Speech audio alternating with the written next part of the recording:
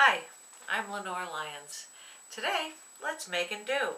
We're going to make this holiday greeting card. For this, you're going to need some black construction paper or card paper, and you're going to need the paper that you made with the paper towels, the green,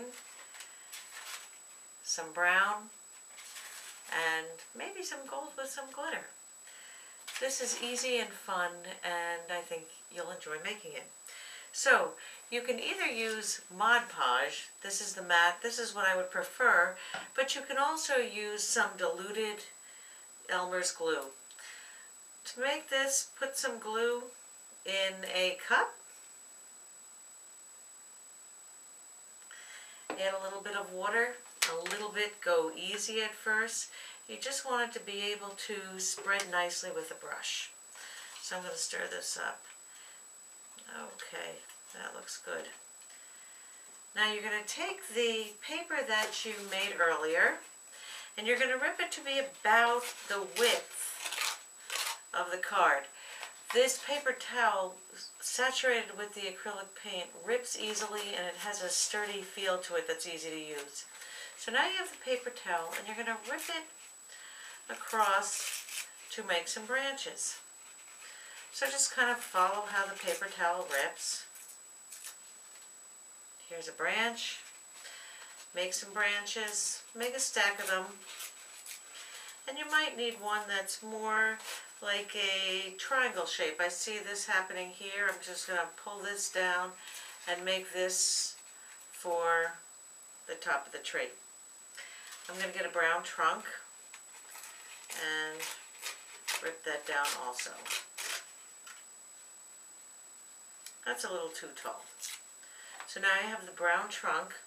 I'm going to take the glue and the water together and paint it onto the card, like so. I'm going to put the branch, the trunk down,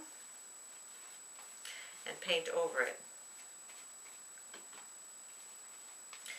I'm going to paint across where I will lay the tree branches. So I have a tree branch here. I'm just going to put that down. See how it looks best? I think I like it poking down. Oh yeah, that's nice. And then I'm going to paint over that. And I'm going to continue to layer on branches, one over the other, with the glue below and above the paper. I have some other branches here. So I'm going to glue some branches on. Get a little smaller as they get closer to the top. If they're too long, you can rip them in half.